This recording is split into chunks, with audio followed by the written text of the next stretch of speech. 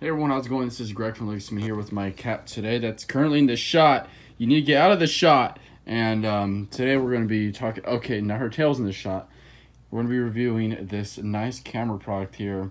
It's called the K&F, I guess, Concept lens adapter. This one specifically is for Nikon E-mount to G or D or F or whatever adapter Nikon. Nikon stays pretty consistent with their adapters. Sorry about my cat in the shot, but we'll just make do with that today. She seems very affectionate as of this filming of this video.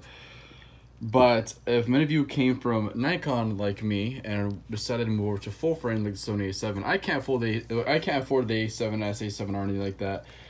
Very expensive cameras, especially the animal that's rubbing against it right now thinks it's a toy. But we're gonna go ahead and open this bad boy. I think I need to remove the cat off the bed because she could get hairs in the bed. Okay, let me just. Oh, she's not. Okay, so we're gonna go ahead and. You're very adorable today, but I'm filming. I'm filming today. You're very adorable. Oh, okay. She's not okay.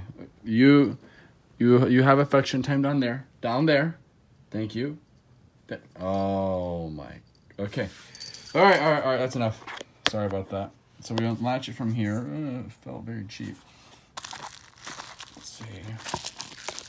Let's see. The money I paid for this thing, which I'll put a link in the description. See if it was worth it. Just a hollow adapter. There's no magnification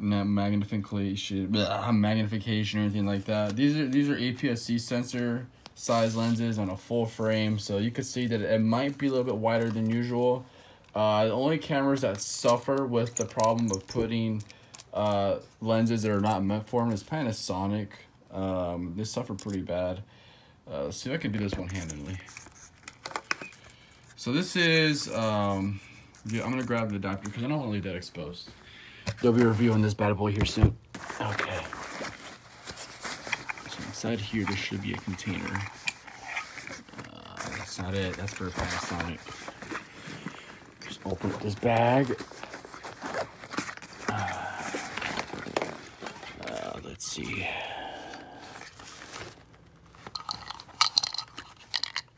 Yep, that's it. That's it right there.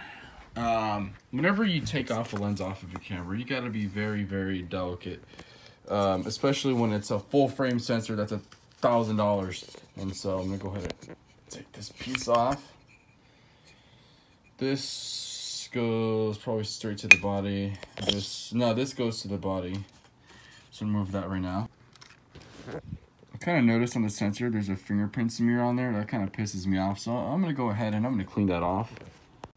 So I'm going to tell you this, when you get an open box deal at Best Buy, please for the love of God watch the sensor. I just cleaned it. There was a fingerprint smear on there. I got lucky that the camera works just fine, but that's not okay. So we're going to put the adapter on now. Should click on like that. I don't know how to put this adapter on, to be honest with you. Okay, the red dot aligns with the white dot right here. Correct? Yeah, there you go. I'm learning. And then we go ahead and grab the Nikon lens. That goes onto the red dot right there. There you go. Now that is a behemoth. Now I got to put the Sony adapter back on to here to protect this lens. That's worth a lot of money. Oh, and this is base model to some people, so you know money's tight when I can't even afford the base model. But yeah, here you go. This is it. Here is the Sony with this adapter on. And if you ever get one of these open box or get them used, ooh. I like that sound. That felt really good, actually, not gonna lie. Let me grab a battery real quick. I'll be doing a review on these soon. These Wasabi batteries, I'll put that in.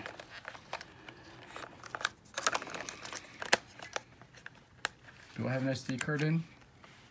No, I do not. Okay.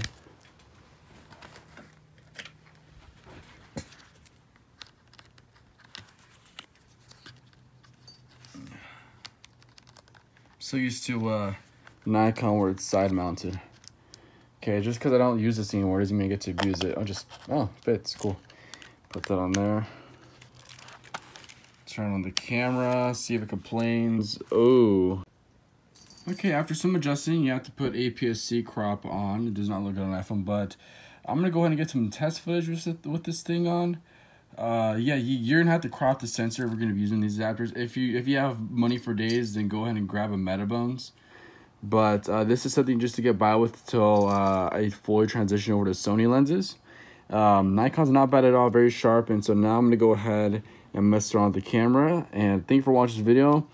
Adapter feels pretty good, not gonna lie. It feels quality, but just enable APS-C crop before you start, because then you'll flip out and then you'll return it in Amazon and get that poor seller bad review. But in reality, it's just the settings of the camera. So I got it now, and it works just fine. So I'm gonna go ahead and start filming. And just my favorite part's this. Tells you how wide and close the aperture can be. This is for those people that are amateur. So definitely cool. Very honestly, it did come in a nice box and did feel very high quality. So I'll give it that. But now it's time for me to go through a rigorous amount of tests and see if this was definitely worth putting your Nikons onto a Sony.